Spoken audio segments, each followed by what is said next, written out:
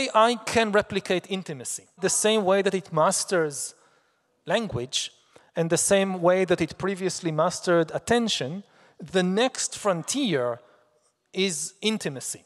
And intimacy is much more powerful than attention.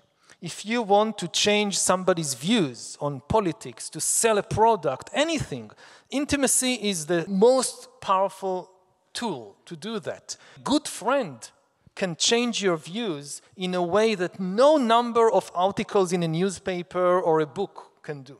Until today, nothing could fake intimacy, and it was impossible in particular to mass produce intimacy.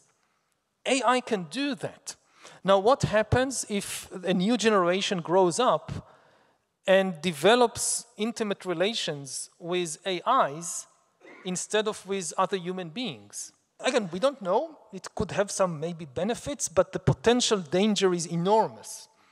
That people will become attached to fake people, and in the process we lose the ability to create intimacy with real human beings, because real human beings are much more problematic than AIs. AI that wants to become your intimate friend, its greatest advantage is that it has no feelings of its own.